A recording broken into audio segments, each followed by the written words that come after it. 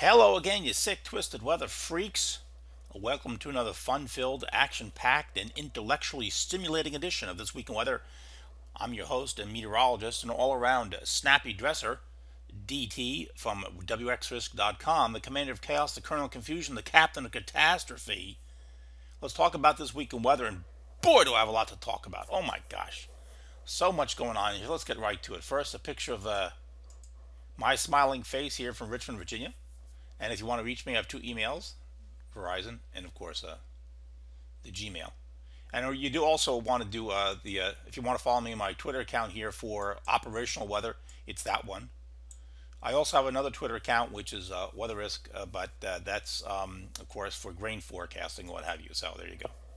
All right, first take a look here. This is the overall hemispheric pattern as of Sunday midday here on November 11th. What we have is a four-wave pattern. You can clearly see that. We have four distinct troughs here, very nicely shown. You know, there's one trough here, there's the other one here, the other one is here, and the other one's down this way. So very stable pattern. And of course, you also have this block over Scandinavia, which is going to be a feature. We'll talk about that a little later. So it's a four-wave pattern. It's a very active pattern, and that's going to continue. If we look at our teleconnections here, we see that the PNA is going down in this direction here. We can see the NEO, which is neutral, is beginning to drop a little bit. The Western Pacific Oscillation, which really doesn't matter that much to us, is close to neutral. And the EPO, which is negative, goes to neutral towards the end. So we'll see what that means in just a second. Here we have the Arctic Oscillation. I'm using the one from Weather Bell, and you can see that right now it's negative, and then it goes to neutral a little bit, and then it drops to negative again, and it stays negative for a while into the end of almost the end of the month. And that would be significant because that would mean that any warm-up we were to see after November 18th or 20th would be short-lived. Okay, so now I wanted to go over this briefly. When I do more snowstorm videos and other synoptic videos, I'll be showing this from time to time. But the idealized teleconnections set up for the East Coast snowstorm. Now this image here on the right side shows you what we're talking about here. So this here is your Eastern Pacific Oscillation, the EPO. This here is the Arctic Oscillation. This here is the PNA, Pacific North America, and the NEO. Now, each one of these features can be either neutral, okay, each one, or they can be positive, or sometimes even very positive, and then of course they can be negative or very negative. So this is the idealized setup for these teleconnections. Remember what teleconnections are. They are jet stream patterns or configurations which enable the storms to develop, or the low pressure areas to develop and take certain tracks. So this is how we can see, winter storms, weather patterns coming up several days ahead of time by focusing on these teleconnections. So the idealized one here is, like I said, the negative EPO, positive PNA, negative Arctic Oscillation, negative NEO. That's ideal. Now you can get snowstorms if some of these are neutral, but this is the ideal textbook case. Okay, if you were learning about this for the first time, this is what you'd be learning about. So, and obviously this causes some confusion because people wouldn't know exactly what they mean. So you can take a look at this and refer to this again and again if you want to in the video. And I'll be posting this probably on the website and on the Facebook page in the future. So the negative EPO, which is this feature here, when that is the feature, that refers to the ridge over Western North America becoming extended not just from Western Canada but into Alaska and then into the Arctic region, where you establish a cross-polar flow, also known as the Siberian Express. When the EPO is negative, you get the cross-polar flow, which leads to big Arctic outbreaks coming southward. Now, the positive PNA, that refers to the West Coast ridge. And this could be a typical ridge on the West Coast. Now, that brings in some cold air, but the other thing it does is it helps keeps the trough over the eastern United States. So low pressure areas develop here, and you end up having possible winter storms on the East Coast or the Appalachian Mountains or the Ohio Valley, what have you. So that's what the positive PNA does. Now, the negative Arctic Oscillation, the AO, that over here in the Arctic region, but when this is negative, what it does is it allows the Arctic and the polar jets to come southward. So you end up getting more phasing between the subtropical jet and the Arctic jet, or the subtropical jet and the polar jet, and this allows the winter storms to become bigger. When the Arctic jet and the polar jet is stuck around up here, you have fairly innocuous weather patterns. So when the Arctic oscillation is positive, the Arctic jets stay up here and you don't get any phasing. So that's why that's important. So the phasing brings in the cold air and allows the big storms to develop. And then finally, we have the negative NAO, the North American oscillation, which is over here. And that refers to northeastern Canada, Greenland. Now, when this is negative, what happens is low pressure areas here have to stay south, because this is a blocking feature here. This is a ridge in the jet stream which forces the low pressure area to stay south. Now, when the NAO is positive, it means you have low pressure here and at the mid levels and upper levels of the atmosphere in Greenland. That means you often have a ridge here, and the low pressure areas track up into the Midwest or the Appalachian Mountains. See? So that's why having a negative NAO over North America, over Baffin Island, northeastern Canada, Greenland, is good for winter storms. Okay, there you go. Nice lesson learned. Now this is the current MJO, which we can see right here, the Maddie-Julian oscillation. It is now phase 4, as you can see as of this date. In the month of November, when you have an El Nino and the MJO is in phase 4, you get this pattern. Now notice what this means. This is important here. So let me take a look at it for a second. Obviously, we have a negative anomaly here over southeastern Canada, south of Greenland. We have a bit of a ridge here. You can see that, and a ridge here. So the jet seems like this, but it's doing this. Okay? This is not an idealized pattern for an East Coast snowstorm. The EPO is negative, so that's good. The PNA is positive, that's good. But the Arctic oscillation is neutral, and so is the NAO. If anything, you also have this big anomaly here, which could make the NAO positive. But, so, again, we have the trough here over the Midwest, not on the East Coast. So it's not a great setup. So that doesn't mean nothing's going to happen. It's just not ideal, okay? Now, this is the current pattern as of Sunday midday here. And you can see there's our short wave, which is going to develop the storm. And we have two distinct jet streams, so you can follow this. Here we have our ridge. Okay, that's the symbol for ridge. So there's the southern jet stream, and here's the Arctic jet stream. See that? There we go. And the reason why we have that is because the Arctic oscillation is going negative, as you can see it is right now. So the jet stream was able to function. Let me pull so you can see it. So the jet streams are split, and because they're split, we end up getting that. And now you're off to the races with possible storms. Okay, so this is now Monday night, Tuesday morning, 1 a.m. Tuesday morning. Now the southern short wave is right here. You can see a big system here, and then another one right here. So there's our ridge coming like this way.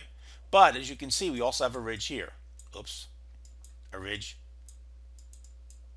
here. You can see that ridge. So the low pressure area, because we don't have a negative NAO, is going to track like this. Oops, as you can see right here, and going to track up this way. And we'll see that in just a second. Now this is the current radar map as of Sunday night, and you can see the significant snow in Texas Panhandle, Kansas, rain in Missouri, rain in southeastern Kansas, and storms to the south. So this thing is definitely developing. And here's our current map, and you can see it. And there's the low pressure area. That's going to be the concern here for the one from Monday night and Tuesday. We have high pressure on the East Coast, the one that brought the very cold day today on the East Coast, with temperatures more like early or mid-December than November. Now, here we go. This is the F3 GFS, which is a pretty good model, turning out to be a much improvement over the GFS. There's no doubt about that. And you can see we get the high pressure is here, Arctic, and this is our low pressure area right here. Now this is valid 1 a.m. on Tuesday morning. And there's the low right here. There's the first current high. So this high is moving off the coast. We're getting south winds here. And this is all rain, even into the Pennsylvania-New York border. Now once the low on Monday, this is Monday 1 p.m. This is Tuesday 1 p.m. down here, 1 p.m. on Tuesday. The low is right there. See it? There's the low. It's over the coastal Connecticut over Rhode Island. And the rain snow line is way to the north. So this is not really a snow threat at all. So I just want to point that out to you. Okay. And if we look at this enlarged, this is the Canadian. The new Canadian came in just a few minutes ago, and you can see the low pressure area is very nice here. One high is here, but it's moving off the coast, so you're getting south winds, which drives the rain snow line way to the north. If we look at the new NAM, we can see here This is, I believe, the Sunday midday NAM at 12Z. You can see the rain. This is 4 o'clock and 3 o'clock on Monday. The rain is already into Richmond, approaching Charlottesville. It's already in Roanoke, Lynchburg, Norfolk, most of North Carolina, Tennessee, and then the rain's up here. This is by early Tuesday morning. You can see around 3 4 a.m. And then excuse me. Beyond that, as we go, this is now Tuesday, and we have Tuesday at early morning around that's 5 6 a.m. You can see the lowest pressure area is just about right about here, and notice the rain snow lines way up in the mountains, up in here like this, and then the low just falls apart kind of, and the rain snow line stays way to the north. So yeah, New York State, maybe northwest Pennsylvania, see some snow, upstate Vermont, New Hampshire. Not at all unusual for the middle of November. If we look at rainfall precipitation, we can see it very nicely here. This is the European 12Z Sunday afternoon European. Most of the significant rain down here, and then a little bit up this way. It's kind of a gap here in New York and Philly, New Jersey, that sort of thing. And this is yeah, is it the same? Yeah, it is. And this is the NAM, the next 60 hours, and this is I believe this just came out fairly recently. Yeah, so you can see clearly this is the new NAM. It's got the heaviest precipitation up to DC, Baltimore. So very good rain along this line southward, you can see, and then up through here. Not nearly as much up in New England as some of the other models. If we look at this is the European here, the 12Z European from Sunday, just to show you how it develops here. Notice this is the 32-degree line. Temperatures are 32 degrees, and that's the snow line here, and this is the 32-degree line. So anything north of this could be snow, but it's not. You can see what happens by Tuesday morning. The low is on the coast, which is not a good sign for snowstorms. Look at that, right over the Delmarva or the Chesapeake Bay, and the rain snow line is way up here to the north, and the 32-degree lines are even further north than that. So again, look at the south winds here. See the south winds coming up? So it just drives everything rapidly northward. So this one is not going to be that big of a deal. And then, as you can see, the low on Tuesday afternoon, 1 p.m., is right here, and then it's here. And look, it's way up to the north like this. It's almost up over Montreal. So this is not a big deal. Now, if you look at the rain snow forecast here, you can clearly see this is the one from Euro weather, or F5 weather now. You can clearly see that. F5 weather, you can look them up. And notice it's got only the big snows here. The yellow is 6 inches. Oh, mountains, Adirondacks, and then everything north of almost on the U.S. Vermont border with Canada there. But if you look at the one at Weatherbell, which is unfortunate, they measure sleet as all snow, and you can see it's got much heavier snow much further south, down in here, and much 6 8 inches up in this way, and all this as well. Notice you see that, but if you look over here, not the same thing. You don't see the same thing. So it's just because it measures snow and sleet and freezing rain as snow, which is unfortunate. All right, let's talk about November 15 and 16 for a second. This is going to be a much bigger system and has much more of a bigger impact. So let's take a look at it. Now, this is the European model from last Thursday. Okay, so this is from Thursday. You can see, I actually don't have the time on, but this was the Thursday European model. I mentioned it over on the newsletter and on the Facebook page. So that the European was showing this sort of situation. So then the European took it away. This is in detail. You can see it actually had some significant snow and ice in the Shenandoah Valley, West Virginia, Western Maryland. You can see that sort of thing. But like I said, then it kind of took it away. Now the models, starting on Sunday, started bringing it back Sunday morning. So this is the Sunday afternoon European model, valid for 84 hours. And the feature here I want to point out is this one right here. See the arrow? Okay, this upper low here, that's known as the 50-50 low. That's because it is located at 50 degrees longitude west and 50 degrees north latitude. It's also known as the MF, the NF, which is or Newfoundland low. Now what this does is, you see this southern piece of energy here? This cannot go up into Chicago. Because this feature is here, it has to go around it. You see that? It has to go around it. And as a result, you have a more southern track. So a 50-50 low is always a good sign for snowstorms as well. The problem is also on this map here, we don't have a ridge. This is all sail. This is all zonal. There's no ridge here in Western Canada at all. So that's a problem as well. All right. Now, as we follow the pattern through, this takes us to 126 hours, which is, when the storm is already underway on the East Coast, the second storm. Now, if you notice, of course, we still have our 50-50 low, which is right here, but we also have a ridge on the West Coast a little bit. So you're getting some cold air coming in this way. And as a result, the rain is more likely to change to snow in this one, especially on the backside. So let's take a look at this. Now, this is the early morning. This is the 0Z Sunday morning European. So we have the high pressure areas here, as you can see it. Let me change my marker color here so you can see this a little better. There you go. And there's our upper low, and there's the low developing in the Gulf. So we have the cold air being funneled in this way with the strong north winds. Now, next, this shows us the Thursday night. Again, this is the Sunday morning European, so we're still dealing with Sunday morning. All right, this is the 0Z Sunday 11-11 run of the European. So here's the high. Now see the high sliding off the coast, and there's the coastal low developing. There's the upper low supporting it. So, and we're getting east wind here. And then eventually, as you can see, this is the European ensemble here. This is the EPS, which supports it. It has a low here, and the high is here. So these two things match. This is a good agreement. We like that. It gives us confidence in the forecast. And then by 132 hours out, again, this was the 0Z European. Actually, this is a 12Z European. You can see the low is now here over Cape Cod. Oops. You can see the low is right here. Okay. And the rain snow line is like this. So this is all snow in New York State, northern Vermont, Maine, that sort of thing. So that's fairly impressive.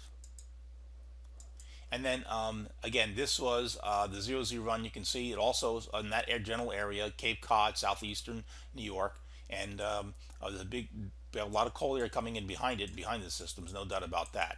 And now, if we take a look, this is the 12Z European, and there's a little subtle change here. So this is the 12Z, okay, Sunday, November 11th European. So here's the low here. There's the high over New Hampshire, keeping the cold air in place. There's a lot of cold air damming in here, and here's the upper level low. Now look where the low is. The low is right on the Delmarva coast. If this was January, this would still be snow going over the rain. It'd be a lot of ice inland, but on the coast for I-95, this would all be snow going over the rain.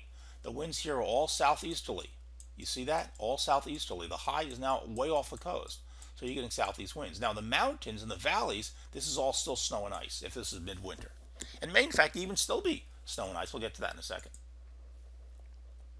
This is the European ensemble from Sunday afternoon. And you can see there's strong agreement here of a significant area of low pressure in that general area for Thursday night or Friday morning. Now this is the GFS. This is Sunday's. This is the FV3. Let me call it up here. This is the FV3. This is the new GFS. We like this a lot.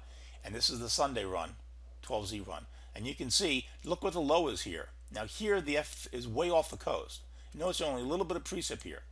So for some reason this run of the FV3 GFS did not have it. But the 18Z run is totally different. Let's take a look at that.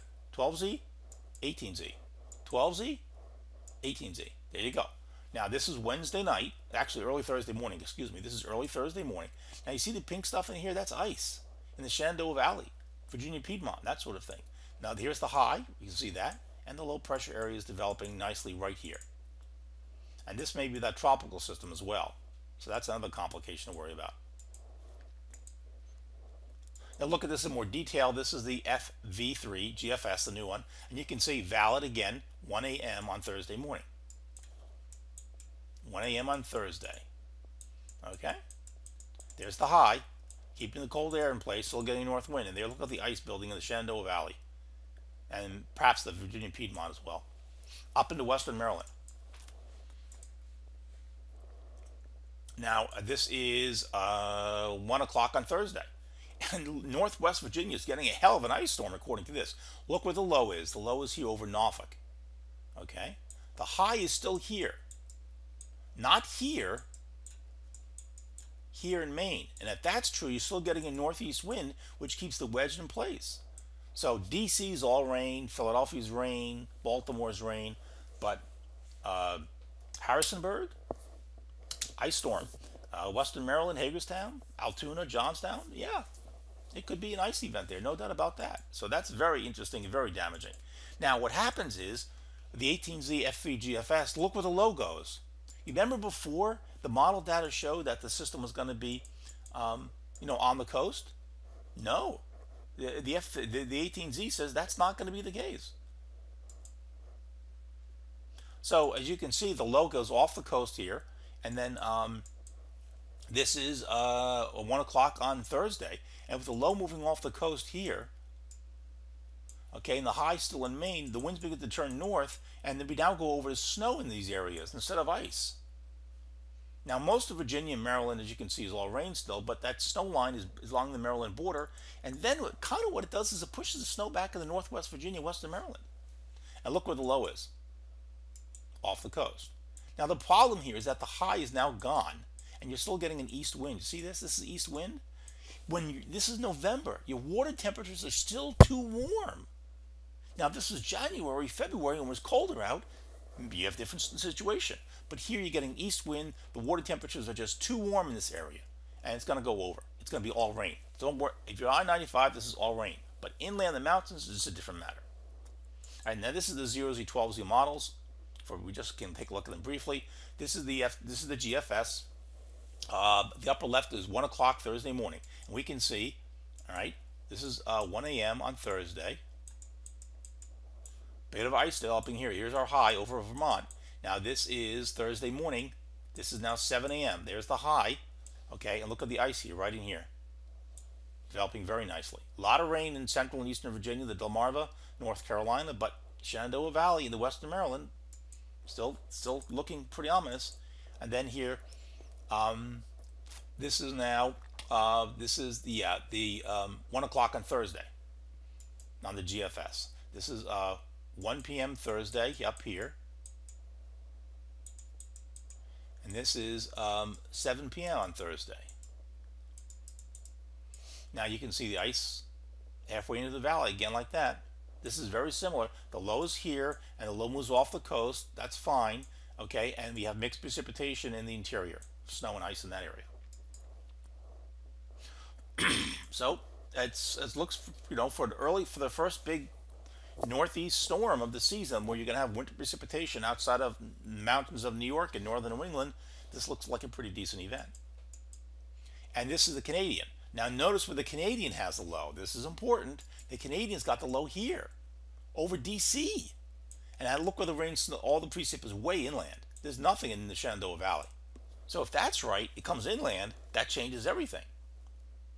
Okay, now this here is, next we'll take a look at the FV3 GFS. Yay! The new GFS, and see what it's doing. And again, it's got the, this is Wednesday, 7 p.m. You see the ice in the southwest area. And then this is Thursday, 1 a.m.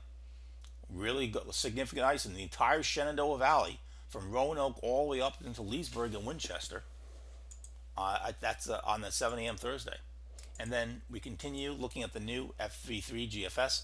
And notice here, look what it does. Uh-oh.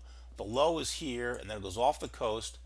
And 7 p.m. on Thursday, 7 a.m. Thursday morning, 7 a.m. on Thursday, the new FV3 GFS has snow in northwest Virginia and western Maryland, in Hagerstown and Altoona. And then it comes in this way, like this. And it continues on Thursday through 1 o'clock in the afternoon, because the low is moving off the coast. Again, rain on the coast in a lot of areas, but that's pretty darn impressive. And it goes off the coast, you can see here, and you can see the snow continuing. Now, this is the FV3 GFS model. Now remember, this model is relatively new, and there's a lot to be figured out here with this thing. So this is relatively new. This is the new version of the GFS. So it's a lot of hope that the model will not go crazy with the snowstorms and the snow amounts. The problem is that it kind of does. I mean, look at this. This is the total snowfall for both events for November 16th. Look at this crap. I'm sorry, folks, this is bullshit. There's not going to be 11 inches of snow in Richmond, Virginia. There's not going to be 15, 18 inches of snow in Lexington and Roanoke and Harrisonburg. This is bullshit. Okay? First of all, it's 10 to 1 snow ratio. We would not see that. And second, it assumes again, you know, sleet as snow, freezing rain as snow. This is just nonsense. It's just way overdone. Okay, there could be areas of significant snow with several inches in the Shenandoah Valley and mountains of eastern portions of West Virginia, western Maryland, but you're not going to see 10 inches in northern Virginia. It's just not going to happen. I wish they'd get the model fixed, but I guess not. All right, let's go on beyond this now. This here is what happens 180 hours out. This is November 19th, so we have a pretty strong cold pattern still continuing here. Notice the flows like this, a bit of a ridge on the west coast. So a lot of cold air coming in here for a while after the storm. We can even see that on the European. You know, we go beyond that, we can see the cold air coming southward after the storm. Here's the high right here, and this here's our strong cold front. Look at the north winds, just bringing the cold air in next weekend. So next weekend is going to be really cold again. Just sort of point that out to you. But it does not last. This is now the pattern looking into Thanksgiving week. This is Wednesday, November 21st, the day before Thanksgiving. Notice everything has gone zonal. It's a trough here on the west coast. Everything is zonal, so it's nice and mild, and a big trough here coming out of Thanksgiving weekend on the Midwest. So it's a ridge over the eastern United States. So that's a fairly mild pattern. The other point I want to point out is this thing here. Michael Venture has pointed out that there's a huge block in Scandinavia over the next developing on the European model, all the models for that matter. And the argument is that the block moves retrogrades during the winter months in Scandinavia to Greenland and sets up a negative NAO, and that's true.